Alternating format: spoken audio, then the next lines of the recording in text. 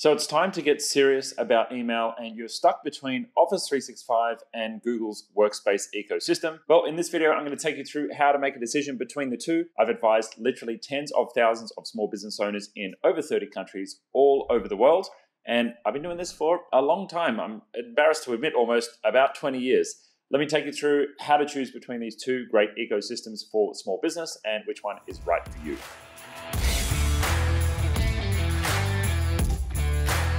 Now, I'm going to admit up front, we are a Google partner. We primarily work with Google Workspace. We do also do some work with Office 365 and Microsoft for our customers as well. But most of our business and most of our channel is focused on the Google ecosystem. So you're getting a pretty biased viewpoint from me here. But I'm also previously was a small business owner. We're a medium-sized business now. But I've got the experience of being a small business owner and working with these tools day to day. And I can tell you from lived experience why I like the Google ecosystem. But I'm going to try and keep this as fairly balanced as possible so you can make an informed decision on what one is going to be the right one for you. And before we dive in, let's get through a basic rundown of what's actually included in each one of these ecosystems. Now, Google Workspace has your Google document formats. That's what most people know them for. If you've used a Gmail address, you know what these look like. Google Docs, Google Sheets, Google Slides, if you want to do slide presentations. You've even got Google Forms in there as well. And that's the document suite, but Workspace has lots of other things as well. You've got a chat program. It's called Google Chat. It lives within Gmail, but think of it like your Googly version of Slack. You also have Google Meet, which is the Googly version of Zoom. You've got online meetings that happen in the browser, on your mobile phone, wherever you are, and can connect you and your team. Now, Google Drive is where you store all of your files, and that synchronizes down to your computer and is available on every one of your devices. And your Google Drive stores both your Google documents, your Google format documents, but you can store anything else you want in there as well. So PDFs, Microsoft documents, video files, audio files, all of that lives inside of Google Drive. Now, Google also has another interesting feature inside Workspace called Google Sites, which not many people know about, but it's an intranet product. You can use it to build a public website, but it's really best for intranets because it's pretty basic. But Google Sites is something that we see a lot of our small business customers using to build an online SOP for your manuals, for your how-tos, for everything you need to document in the business. Google Sites is a great option for that. And we've got other videos on the channel covering sites. Next up is 365, and you're going to have the basics that you're probably used to: Outlook, Word, Excel, PowerPoint. They are the stable mates for nearly 30, maybe even 40 years now, a long time. You also have newer features that have been built into Office 365, which is the ability to chat, the ability to make calls. You've got video calls as well, and this is through their service called Microsoft Teams. Now, Google also introduced OneDrive, which is your place to store your files. Think of that as the equivalent to Google Drive. You can put any kind of file that you like inside of OneDrive. You can't put a Google Doc in there because they live on the web in the browser, but you can put Microsoft documents, obviously. You can put your video files, your, Adobe files if you're working with creative design elements. All of that can live inside of OneDrive, and it is, just like Google, available on the web and also available on your mobile devices. Now, SharePoint is Microsoft's version of Google Sites. It is an online intranet, but let me tell you, it is way more advanced than Google Sites. SharePoint can be turned into a workflow and productivity system. And there are SharePoint consultants that exist who will help you to actually build those workflows and build deep customizations into SharePoint. It's not something that I recommend small business owners have a go at themselves, but the features are there. What small business owners can do, though, is to set up a basic SharePoint site with your systems, processes, SOPs, and how-tos, just like you would with Google Sites. And I think this is important for any small business to do, to document your systems and procedures and processes. So when you hire a new person, you can give them a library of how to do things in your business so they're not stuck and you're not constantly retraining people on the same things. So let's talk about the most important differences between these two ecosystems. And people often ask me, like, which one should I use? And really the question is, which collection of features and collection of apps do you like best? Like choosing between a Windows computer and a Mac, it's about the ecosystem. With the Windows machine, you get additional customization. There's certain apps that might run on Windows that don't run on a Mac. But with a Mac, you can pair your AirPods to your computer and you can airdrop files between your phone and your computer with one button.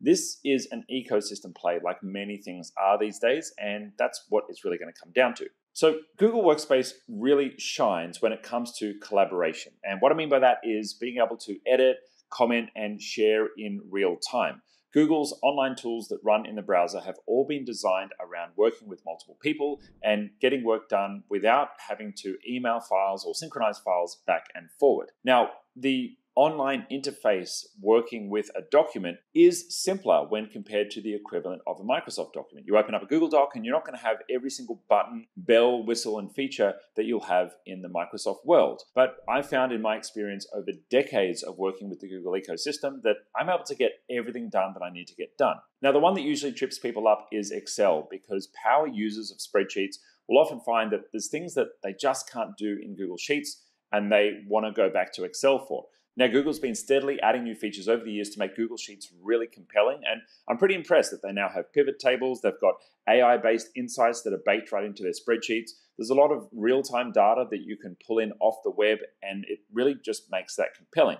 If you have a spreadsheet with 10,000 rows, sure, it's still going to perform better when you're working in Excel, which runs natively on your computer rather than in the web.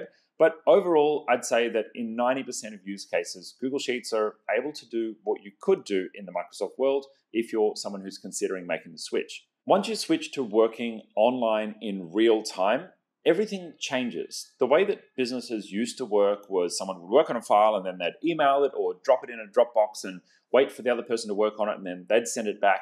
But inevitably you end up with conflicted copies or you're working on the wrong version and things can turn into a bit of a mess.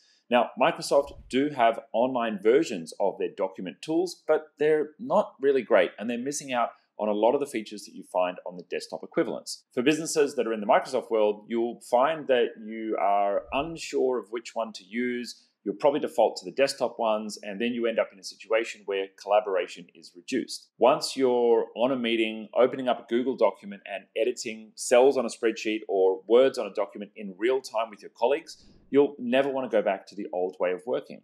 When we're rushing to put together last-minute changes to a presentation for our company meeting that happens monthly or webinar that we want to deliver to our customers, we often find that 3 or 4 or sometimes even 10 people are working on a slide deck at the same time. And that's pretty cool because we can all get work done together and collaboratively when otherwise we would have to wait for everyone to take their turn working on the document.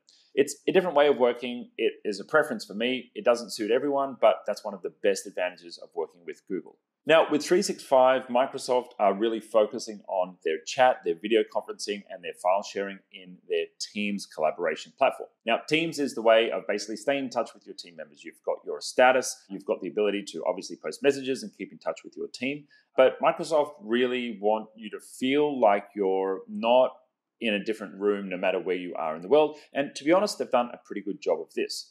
The real advantages with Microsoft when it comes to the document collaboration suite is the power of the actual tools. Excel is unbeatable when it comes to data analysis for large sets of data, or if you want to start adding macros or automations or complex workflows relying on a spreadsheet. Well, Microsoft is going to be the way to go with that. If you want to produce a document and publish it, Google Docs is really basic and it shows. You can feel when something's been made in Google Docs because you're not able to put in background pictures with a gradient and make things look like a book or like a presentation. You're just really stuck with the googly way of doing things. Whereas with Microsoft Word is a powerful document publisher. Now, they used to have an app called Publisher, which I don't know if it still exists anymore, but a lot of that thinking went into Microsoft Word over the last 10 years, meaning that it's a pretty darn impressive way to publish documents now. Now, PowerPoint also does have some advanced features, but I think it's pretty par for par with Google Slides, but Excel and Word definitely shine. Now, all of this is to say that, sure, you may be making your decision on ecosystem based on the document processor that you want to work with on a day-to-day basis, but Google has a silver bullet here, and that is that if you really want to work with a Word doc or an Excel document for a particular file or a particular client or a particular project, you can do that and store it in Google Drive. It gives you the best of both worlds. Now, you do have to pay for a license for that. Google can edit Microsoft documents inside of Google Drive, but that's only a basic editor. So you would have to pay for an extra license for anyone in your business who still wants to use Word, Excel, and PowerPoint and save their files into Drive. But importantly, this can't be done the other way around. If you're a Microsoft business and you've chosen that as the ecosystem, you can't then put your Google Docs into your OneDrive you're going to have to leave them in a Google Drive, and most people end up using a Gmail account. That's not really great for security in a small business. So my preference is, if you want to play the field and do a little bit of both, that you use Google as your ecosystem and you just pay for an Office license for those people who still want to use those documents. Now, I can't mention Google versus Microsoft without covering email, because so much of what we do every day is reliant on communication, and unfortunately, we're still stuck with email for a lot of that. Now, Outlook is an absolute beast. You can do tasks, there's all kinds of customizations that you can make to it, and it turns into a productivity system when you're sharing calendars with your team members. I've got no issue with how Outlook works, apart from the fact that you've got it downloaded to your computer, and when you have a large mailbox of very, very long periods of time, you end up with tens or even hundreds of thousands of emails in your mailbox, and that starts to slow down Outlook quite significantly. We've all seen search having to re-index and running slowly, and when you open it on your mobile phone, it's got to think a little bit harder about accessing your email. Whereas with Gmail, because it runs in the browser, all of the hard thinking is being done by Google's supercomputers. And it means that when you run a search, even if I want to search for an email from 10 or 15 years ago, it's instantly going to bring that email up for me, because Google's doing all the hard work. My local computer doesn't have to look through an email database to find those emails itself. Now, that means that Google's probably going to be more efficient to work with, and people worry about, if I use Gmail in Google Workspace, will people know? If I send them a calendar invite from Google Calendar, will they know? Will it look unprofessional? No. Email calendar invites are open standards, and whether you send it from Outlook or from Gmail, it's going to arrive exactly the same in the person's recipient mailbox. So you've got no issue with what platform you choose to use. I would also say that using Gmail is going to make your life a little easier. Things like rules, which are called filters on your email. If you choose to filter certain emails out of your inbox and put them in a separate mailbox or folder when they arrive, well, that can all happen on the cloud when Google is actually receiving your email.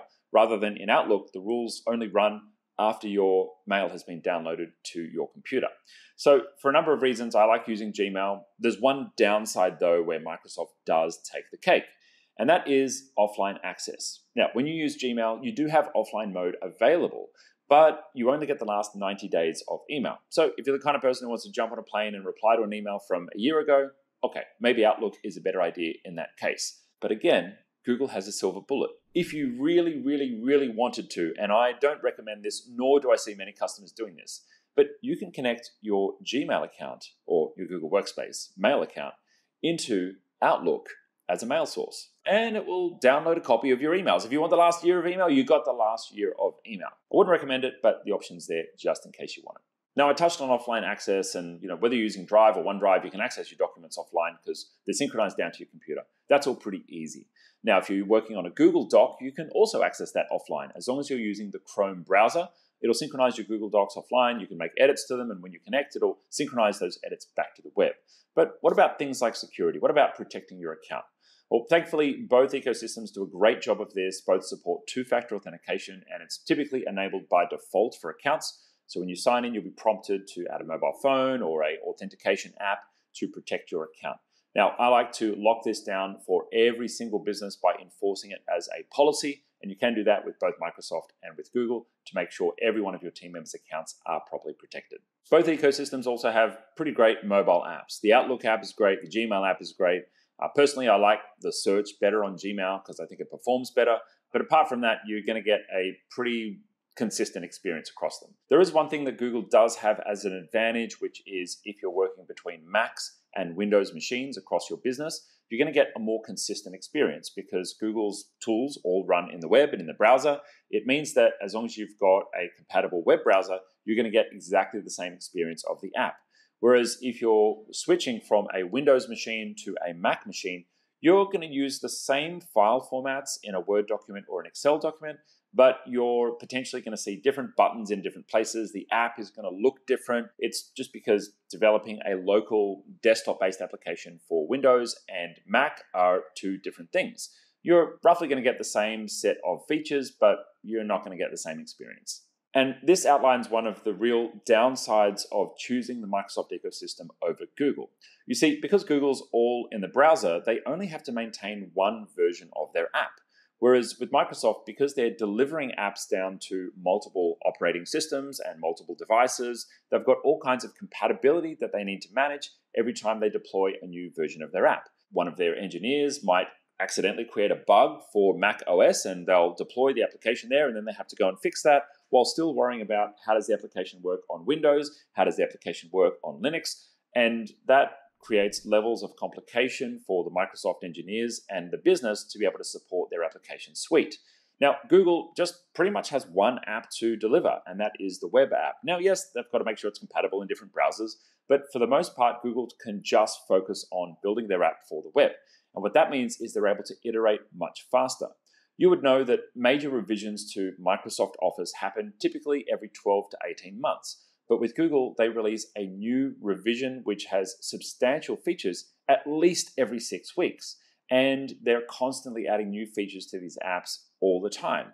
We cover these on our channel when they release their new updates every month, and we try to cover the best ones for small business owners. But Google's constantly evolving their tools at a much faster pace than Microsoft. Now, feature for feature, these days, the ecosystems are pretty similar. For a long time, Google was way ahead in the collaboration, but Microsoft have done a tremendous job of catching up. And I've got to say, nowadays, feature for feature, each of these ecosystems are pretty similar.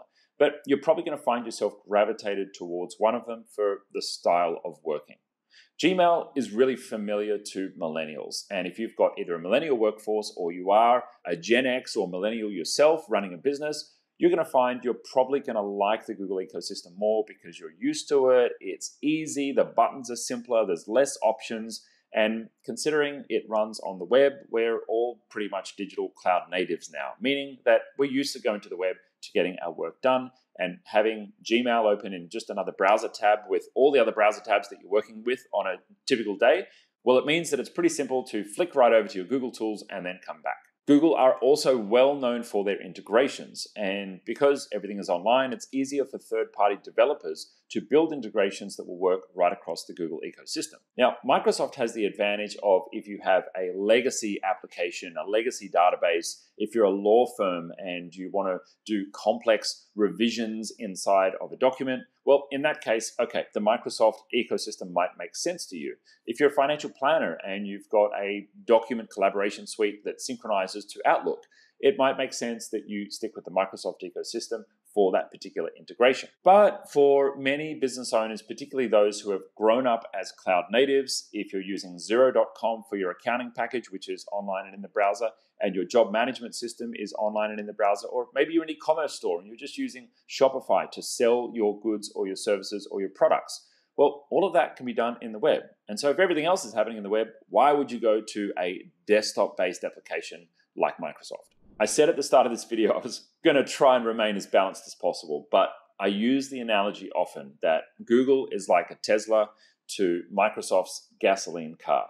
A typical gasoline car has so many moving parts, a heating, a cooling, an electrical system, just all these moving pieces that need to work together for the car to run. An electric vehicle just has a couple of components, a couple of electric motors, a big battery, some computer screens, and 4 wheels. It's just a simpler way of doing things. And my preference is simple over everything else. And for many decades now, everyone's been using Gmail to do their university assignments, to work on their personal projects over the weekend, and use basically everything we need to use for our digital life. That is an ecosystem that is deeply embedded in your emerging employees if you're hiring young talent. And for that, it makes the decision between these two obvious, at least for me. If you're worried about the differences in price, honestly, these days, they're pretty much equivalent between the two ecosystems. And outside of using a Windows machine versus a Mac machine, and Outlook maybe having a couple of things that work a little bit better on Windows, both of these ecosystems work pretty good across your different operating systems. If you need help deciding between the two, or you want to migrate from Microsoft to the Google ecosystem, or even back the other way, we offer migration services through our consulting company, and we're available to customers all around the world. Click the link below to get started with our team, and if you'd like to learn more about the Google ecosystem, be sure to subscribe to the channel.